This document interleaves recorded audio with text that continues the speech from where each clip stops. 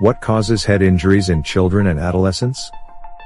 The most common causes of head injuries in young people are falls, car accidents, bicycle accidents, sports, beatings or other kinds of physical abuse. Children recover from most bumps on the head without problems. But children who hit their head really hard can have serious problems. For example, some children with head injuries have a mild form of brain injury called a concussion. When should you see a doctor? You should see a doctor if your child has hit their head, and the injury was more than a light bump. You should see a doctor right away, if your child hurt their head and fell from a height taller than 3 to 5 feet, is younger than 6 months old, throws up more than once, has a seizure or passes out, has a headache that is really bad or gets worse over time, has trouble walking, talking, or seeing, seems confused, or is acting in ways that worry you, is still dizzy after a while, has blood or watery fluid coming out of the nose or ears, has a cut that keeps bleeding after you put pressure on it for 10 minutes, is weak or numb in any body part, is very cranky or can't stop crying, has trouble waking up, was hit really hard or with something moving very fast. Is there anything I can do on my own to help my child after a head injury? Yes. If the injury was not serious, you can have your child lie down, do something quiet, or nap. Have your child drink clear liquids if they have thrown up. Press on the injury with a clean cloth or gauze, if there is bleeding. Hold the pressure for 10 minutes. Put ice or a cold pack on any lumps or swollen areas. Hold it there for 20 minutes. Give your child pain medicine, such as acetaminophen, sample brand name, Tylenol, or ibuprofen, sample brand names, Advil and Motrin.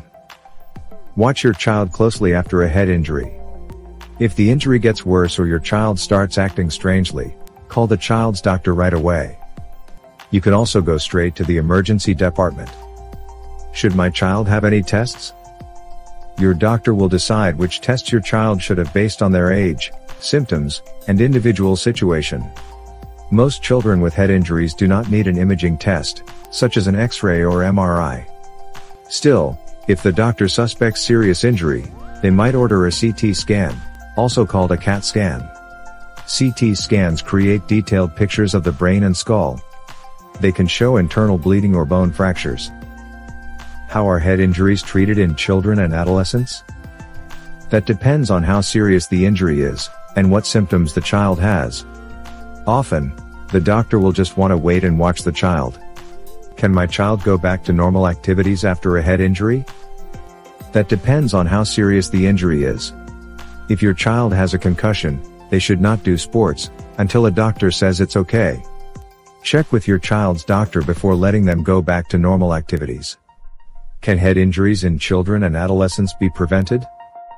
Here are some safety tips that can reduce your child's chances of getting a head injury.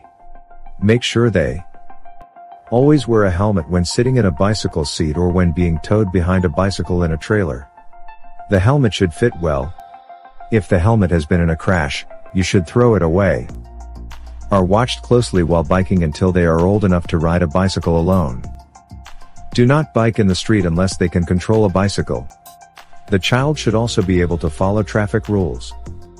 Always sit in a car seat or booster seat until they are 4 feet, 9 inches tall. Make sure the seat is secured and set up the right way. Cannot fall downstairs or out of windows higher than the first floor. Gates and guards can protect young children. Know how to cross streets by looking both ways for cars. Young children should never cross streets alone. Wear safety gear while skateboarding, skiing, or doing other sports. Gear includes helmets, mouth guards, and eyewear, glasses or goggles. What are reasons to go back to the emergency room?